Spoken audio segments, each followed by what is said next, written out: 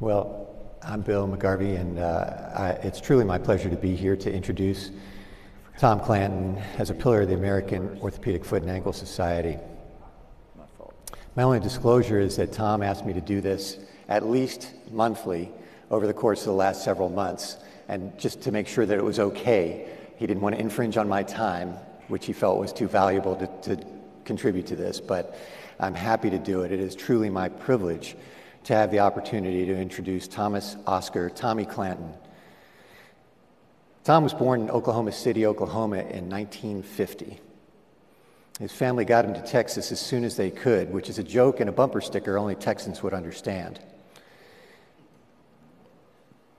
Tom initially attended the United States Air Force Academy, and then, after a medical discharge, matriculated at Rice University as both a student and an athlete, and this would have an enormous effect on his professional life for decades to come. Tom then performed his internship and residency at the University of Texas, San Antonio, and completed fellowships in both foot and ankle surgery, as well as knee surgery with icons Roger Mann and John Fagan Jr., respectively, mastering the subtleties and nuances of both. He's been involved in any number of professional organizations, including the ones that you see here, the Academy, the AOA. He was professor and chairman at the University of Texas, along with these, as well as a long list of these, being team physician for the Houston Texans, Houston Rockets, and Rice University Owls. But the common theme has always been his passion and dedication for foot and ankle surgery, as you can see from the plethora of activities and leadership positions that he's held within the AOFAS, as well as being a liaison to our sister organization, the American Academy. Additionally, Tom has felt a deep sense of community and service. He's received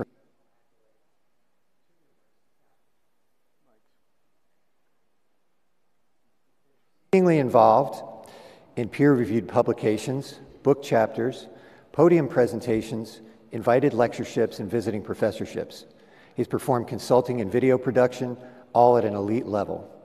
He's written landmark articles exposing risks, dispelling myths, and reporting outcomes, as you can see here with his specialty topics: turf toe, chronic leg pain in athletes, interference fixation for soft tissue, total ankle replacement with the STAR system, and ankle ligament anatomy and pathology, to name only a few.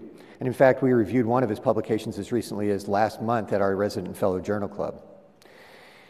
Yet I've always been intrigued as to what makes the man. How has he achieved this iconic status? Somewhere along the path to professional development, Tom found time to court and marry his lovely bride, Kay, and they've been together for over 52 years. They welcomed 2 daughters, Laura and Kelly. But what does it make Tom Clanton? He's clearly a surgeon and scientist. He loves the sports and outdoors. He is a world-class nap taker. But most importantly, he's a friend to many and gentleman to all. Seen here with his old college teammate and former practice partner, Leland Winston, college trainer Alan Eggert, and our partner, Kevin Koop. And to the right, pictured in the midst of his protégés in his AOFAS past president's photo. What I do know is that there is clearly something that draws people to Tom. Magnetism, admiration, and undying respect is what make acquaintances, colleagues, and friends alike want to gravitate toward him. But despite his passion and commitment to the foot and ankle, and his commitment to lifelong dedication to the AOFAS, both of which are unquestioned, the thing that really drives Tom is his family and his faith. I'm so proud to be asked to introduce this man and present him as he is so rightfully and fittingly named a pillar of our society. And I'd like to offer my personal thanks for the role model he has and continues to be for me as a physician, as a surgeon, as a scientist and researcher, but most importantly, as a husband, father, and friend. This is not solely my own not-so-humble opinion. I solicited opinions in a word from various society members and friends, and this is a common narrative, but not an exhaustive list. To emulate Tom, you must at the very least evoke some of these qualities and attributes, but there's really so much more. Simply stated, It boils down to this: he is a devoted family man, adoring husband, and dedicated father with unparalleled passion, commitment, and dedication to his craft and his profession. Congratulations, Tom, on being named as a pillar of the AOFAS. No one is more deserving, and I'm honored and privileged to have been involved in this very small personal way. My only wish would be that you could be here so I could give you a good, strong embrace and really thank you personally for everything that you've done, not only for me, but for everyone here. Thanks, Tom.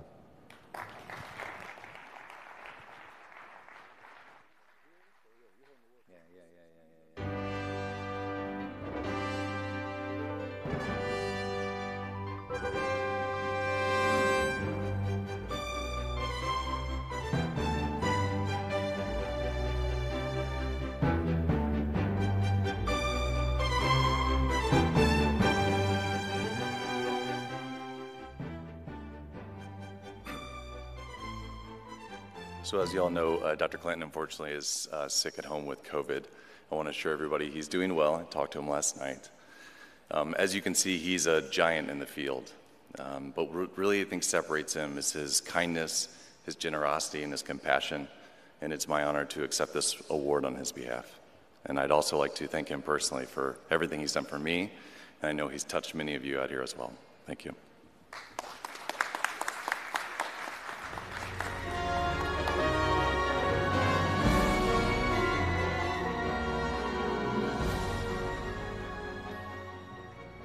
Okay, thank you. So Tom, sorry, Tom, if you're listening, we really appreciate everything you've done, as said. Now we'll move on to introducing Charlie Saltzman, who everybody knows, and going to come on up with Mike Coughlin, our next 2023 pillar.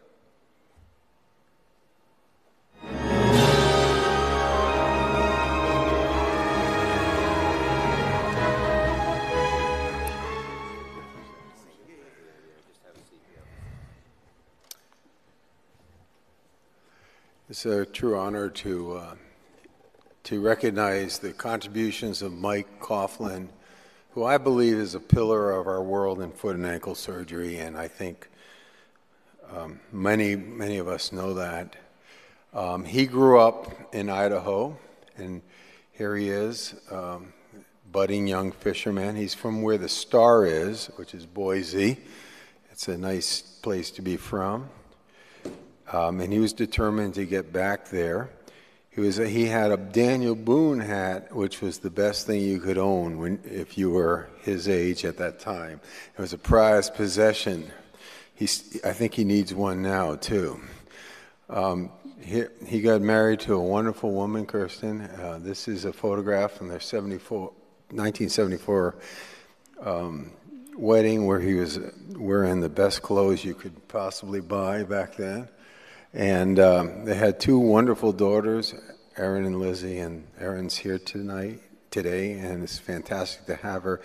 He went to do his residency at UCSF, and there he met Roger Mann and pursued him and basically talked him into doing a fellowship with him. It was first fellow maybe in the United States, and it was the first fellowship. And this is a picture with Henry DeVries, who many of you may know of. He was the original author, based on his own work, of what was at that time surgery of the foot. He wrote 2 editions. Then Vern Inman took over the work and had Roger Mann help him with a 3rd edition. Vern Inman is very well known to us who know biomechanics of the foot and ankle. And then Roger Mann took it over and did the 4th and the 5th editions alone. And then later, I'll try to explain, Mike got involved with that. Early on, he was recognized for his creativity, his drive, and he was put on the board at a very young age. This is a photograph when he was put on the board. But before that, he was the program chair for 2 summer meetings and I think a winter meeting as well. They liked his energy. They didn't know what to do with him, though, because he was intent on making the society more than a society of 50 old white men. He did one of the summer programs. I missed this. Was at Sun Valley. It was before I was a fellow. he almost hung the president, Dr. Ken Johnson, who is being held up here in Sun Valley, but fortunately the people who were going to hang him got scared of his mother, so they decided not to hang him. And he was the president at our meeting in Anaheim. This is the first time I saw him ever, and was really, really taken with his talk at the time. He put this slide up. AOFAS is not an exclusive society. And I remember looking at it and thinking a lot about that and thinking, how great is that? Most of the subspecialty societies were closed at that time. He made the pitch that we need to educate each other, we need to be better, and then he initiated a lot of changes within the AOFAS. For example, the bylaws, he rewrote them so they're gender neutral. He initiated our work that became the AMA connection for the society, the accreditation, ACCME accreditation process for our meetings, the advanced course meeting. At the time we had a general course in office care. He initiated that, the sports meeting, and many educational outreach, and an outreach for orthopedics to be recognized as a provider of foot and ankle care, which seems crazy now, but it was very important to have a public-facing group. And so that was an incredibly productive year for us. It was a transition year for the society. And then in the next decade, Roger Mann allowed him to help edit the 6th edition. And then if you look closely, on the 7th edition, Roger put Mike's name first. I think Roger's getting tired of writing the textbook by then. And the Roger Mann Award was established by the Society around 1994 in honor of the contributions of Dr. Mann. It's the highest award you can receive at this meeting for a clinical research paper. And here is the second recipient of the award, and he's won. Mike Coughlin's been awarded this 3 times in the last 29 years. So that's, I think, reflective of some of his contributions to the field. With Dr. Takakura and others, he helped develop and start the International Federation of Foot and Ankle Societies. Here he's president, I think it was in San Francisco, with Dr. Takakura. And Erin and Lizzie are a little older and a little better dressed. And he kept his close relationship with his mentor, Dr. Mann. And here they are. I don't know why they're on the boat, because it looks like they're in 1 inch of water, but okay. And in 1998, the two of them, who had, in my mind, the most political capital in the foot and ankle world, decided that it was time for us to look again at total ankle replacements in this country. And so they looked around and decided the star ankle was the one they wanted to use on their patients, and they promoted total ankle replacement in this country. Before that, only Frank Alvine, Ted Hansen, Roy Sanders, and a few others were doing a few ankle replacements. And after they decided to do that, the world changed for total ankles in the U.S. I was fortunate to get to know them through being asked to help edit the 7th edition, and then Bob Anderson helped edit the 8th edition, which was then titled Mann's Surgery of the Foot and Ankle. And I'm told that at this meeting, there's a new edition of the book that Andrew Haskell championed called Coughlin and Mann's Surgery of the Foot and Ankle, which is totally fitting. It's a great book.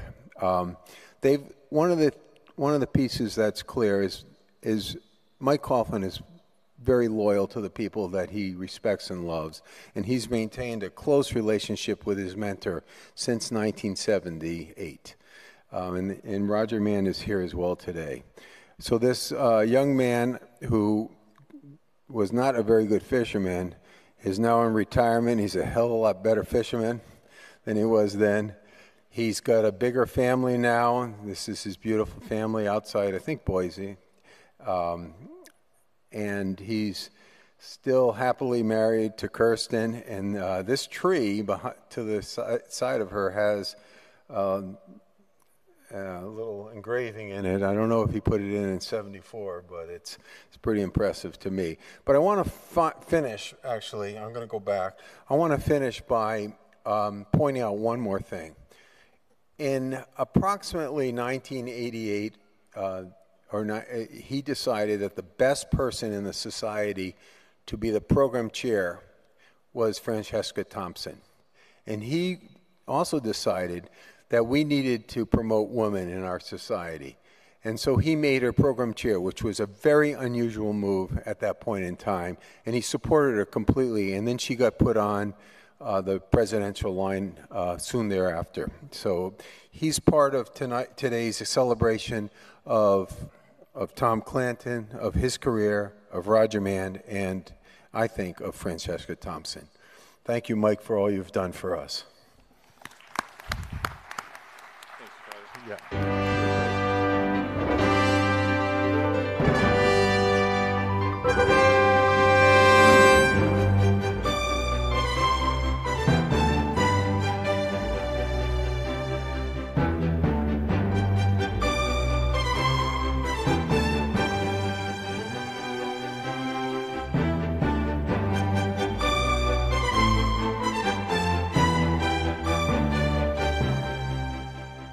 Thank you so much. Well, is it on? There we go. Thank you very much. All right, I'd now like to invite Dr. Jonathan DeLand and Francesca Thompson's family. Invite Thompson, her son, Sarah, her daughter-in-law, and Zach, her grandson, who will be coming up to honor her contribution to our society.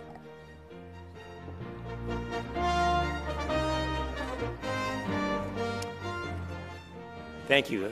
And thank you, Charlie. And I'd have to say to Mike Coughlin, you picked the right woman. So, I have to get it to go going. There we go. Perfect. You can go back one. Yeah, I'm going to go back one. See here. There you go. Perfect. So, why do we talk about our members of the past? Aren't they just in the past? I don't think they are in the past. They can inspire us, they can make us better, and they deserve to be recognized. So Francesca Thompson, whose life was cut too short, did an amazing amount in her life, her short life. I happen to be, perfect. Yeah, I happen to be her first fellow, and got to know her well. But who was she? She was a strong contributor to our society. She was someone who I witnessed worked tirelessly to make things better. She certainly had the passion. And she certainly just had the energy and was a nice person to boot. Her background and achievements, pretty interesting. She actually started as a social worker, okay? So she didn't go to medical school after college. She actually had children, but then decided she wanted to be a doctor. So she did her courses to complete her pre-med requirements at night in her spare time, went to Cornell Medical School, and graduated AOA, just to give you a sense of her. She then ended up becoming a resident at HSS. And being Francesca, she reorganized the residency program. And even one of the attendings at HSS commented about her, she was one of the most dynamic persons I have ever met.